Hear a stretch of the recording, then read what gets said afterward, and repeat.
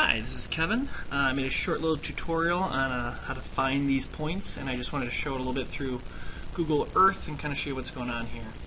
So here's our Keweenaw. All the green ones are spots I've already been to.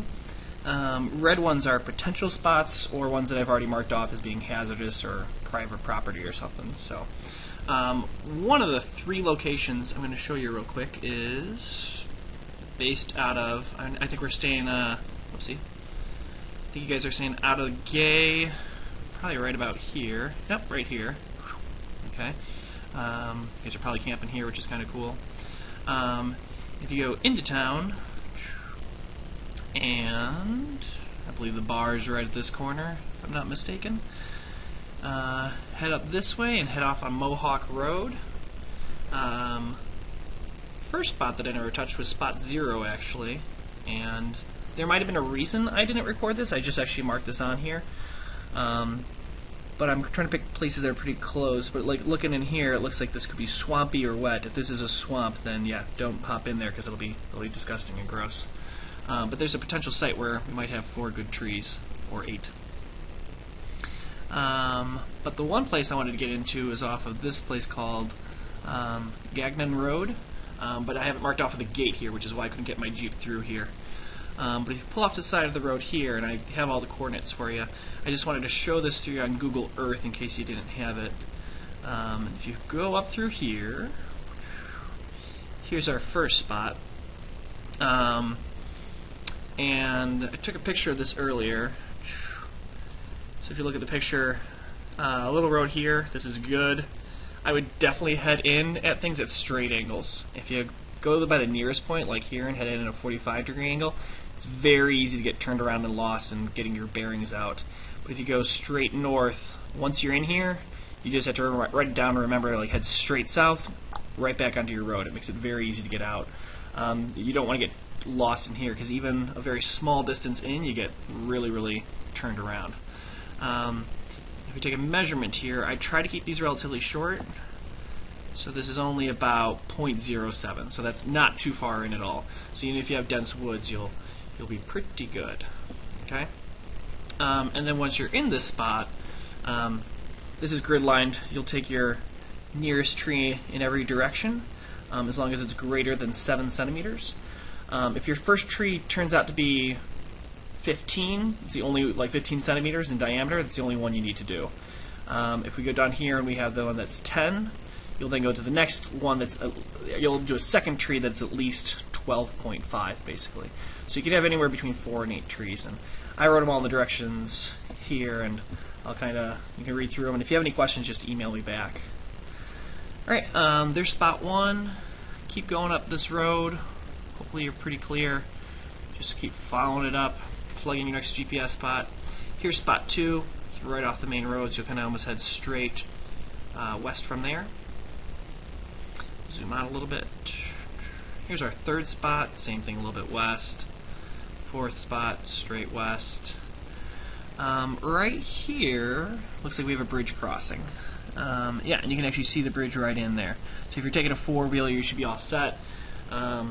Took my Jeep across a few of these, even though I told you not to, but I was good, so you should be fine in a 4-wheeler on an off-roader or something.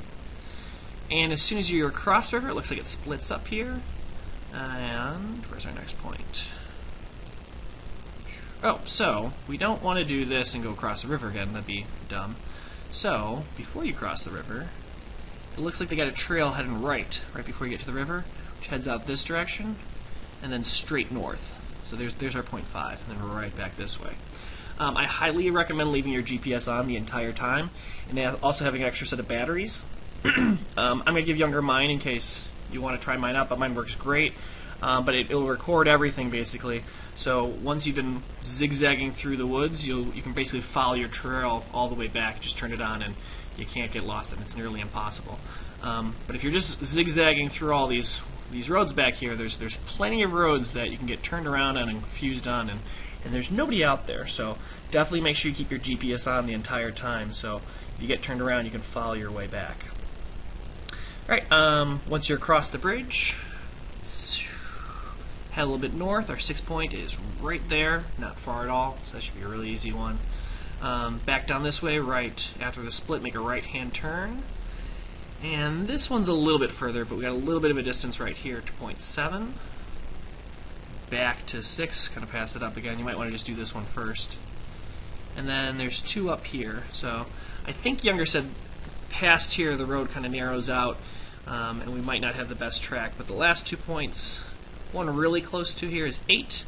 And you can kind of see they almost always do this. The lines go out straight this way, straight this way, straight this way, so off the main road. But you never know from this Google image when the last time they logged these were. So I went down plenty of roads like this that were just kind of like almost little very, very long, skinny prairies. So it's kind of cool, just kind of driving through all these grasses. Do go incredibly slow because you don't want to hit a dead log or any of that kind of stuff. Yeah, but there's a path right here, which will make a really easy passage to 9. So I'll give you the GPS points, and you kind of just plug one right in after the other, and those are the first 9 points, basically. I wouldn't be surprised at all. We have our pink lines load back in. Come on, township lines. There they go. Right at 4 if there's a marker, because it's one of our corners to 5731, 5730, 5631, and 5630. So right there, if I would have to guess, I'm thinking you might find a corner point there, because it's right in between four large points. So that's the first set of data. Second one, and I'm going to turn a few things off to make this easier to see. So let's turn our grid lines off. Yeah. Is right through here. It's this 11, 12, 13, 14, 15, 16, 17, 18.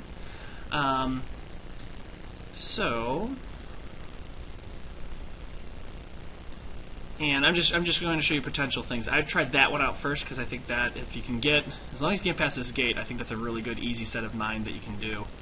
But if we head up this way, past where you're staying on Gaylock LaBelle Road, and yeah, I did a few points in here, so I did one right here. So there's a road here, and I'll mark this off and say it's starting location. But turn into here, head up this way. There's a few roads that go back into here. I think, if I remember correctly, something back here said private property, no entrance, and that's my. And if you see that, then it's Younger's call, and you might not want to take any of these roads up because want to make sure we're good on everything. But I can't remember for sure. But in case, I just don't remember seeing these. But if you follow, I'm going to do that again. So it kind of runs parallel to here. So you make a left off the road. Follow this up, and I believe these are 2 ponds on either side, and I believe I went this way. I think I didn't go this way. This could be private property, but it's one I'm not quite sure. But there's a nice road that goes back through here, and it looks like all the way through here. But this would be probably an easy point to get to, so I called that spot 11. And then it zigzags around, meets up with this road. Which one again? This is Gaylock LaBelle. So maybe even getting in here, I don't know if there's a sign here that says anything, but if you go this way, that goes to 11. Follow this. There's 12. Follow this around, and right here, this looks kind of thin, so this might not pan out at all. Spot 13, really close to the road. Follow this up. 14. 15, and then this road here, 16, and you can see that pattern of just zigzagging out, whoop, whoop, around, 17, and yeah, this doesn't look like anything, but right up here, whew, straight down, 17, and across here, 18, and let's see, is this logging road? Yeah, looks like it might just loop all the way back down to here. Although that does look like a pond. You probably don't want to go through a pond, but that would be an easier exit than following all the way back. But that's a potential. That's site 2. So there's a potential loop you could do where you get 1, 2, 3, 4, 5, 6, another 8 points in. Okay. Last spot. If I can find it. This one I just never got to. So I did it on one day, and later I marked this A, B, C, D, E. So actually, let me zoom out, give you a little bit better perspective. So if you're at Town of Gay, follow this road up. Here we're looking at Calumet, I believe. Well, here's 41 basically, so this one's a little bit further away. Keep going up, 41, 41, 41. It's right past the Delaware mine. So right in here, here's the town of Delaware, or Delaware mine. And can't remember if this road has a name or not. Yep, here we go. Sotala, Sotala Road? So if I go right onto Sotala Road, and I was on it because I did a point there, but follow this down, and I'll give you all the coordinates. This wraps down here, and here's our first point A. Now, this looks like a river. Depending on how wet or dry, it might be really easy to hop across it, it might not. So don't kill yourself in the middle of the woods over getting one tree point. So, but it looks close to the road, but if this, you don't want to, yeah, especially where it's a lot more water, elevation changes a bit more, so you don't want to be going down steep rocks and break an ankle, but you can take a look real quick. If it looks like a point you guys can get for me, try it out, but there's a spot. And then there's this trail right here. Yeah, don't do anything dangerous. Here's B, really close to this trail. And then if this loops around, well, actually if you follow this down this way, here's C, really close to a path. Follow it back, cut across this way, do D, down this direction, over, there's E. So there's 1, 2, 3, 4, 5. There's another additional 5 points. Yeah, so there's 3 basic places where you can start from. The other 2 are much more closer. This one might be questionable if you'd like to try it out.